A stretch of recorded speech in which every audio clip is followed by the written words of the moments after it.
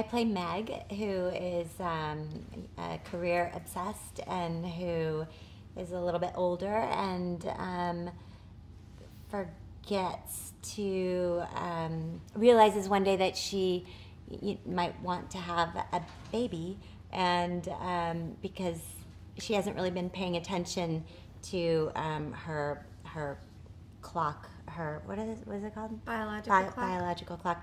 Because she's been so busy taking care of her little sister and obsessing on her career.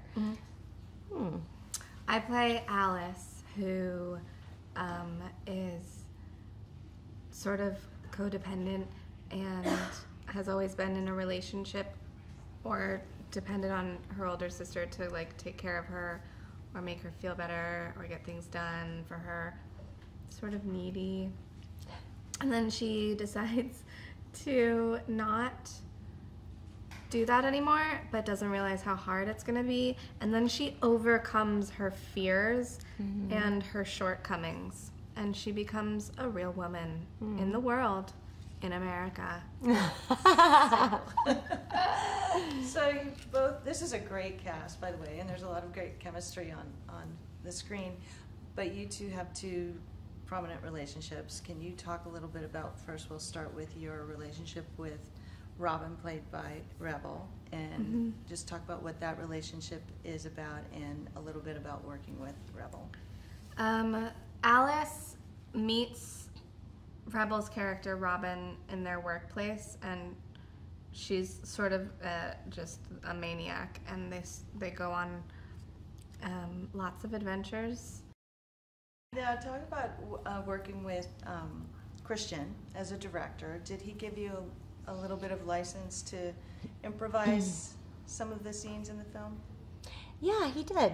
He was open to that, and Dana Fox was on the set every day, and she's one of the writers and producers. And she would write alts while we were doing the scene, and yell out ideas for us and outlines, and yeah. So it was kind of loose-ish at times, and sometimes not. But he was great. He's like the Energizer Bunny. Yeah. He has a lot of energy. He's always super excited to be there, and we think he's still working on the movie now in New York. We think he's still in New York, still filming, and he's like, guys, you coming to set? Guys? Hello, guys? I'm so excited. Is that good?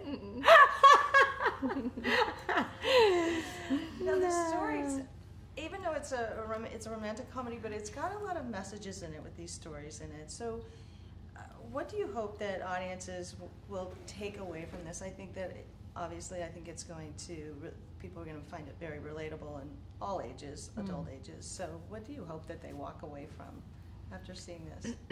I hope people, mostly young women, feel encouraged and positive about being happy with themselves and proud of themselves and free and able to just be themselves.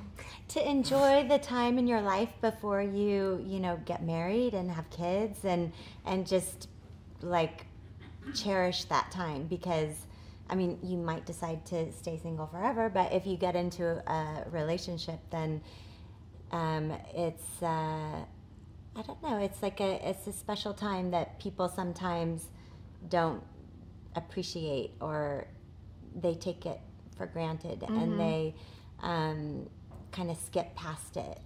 But I think it's important to just enjoy that time and live it up. And to not feel like your identity relies on you attaching yourself to another person.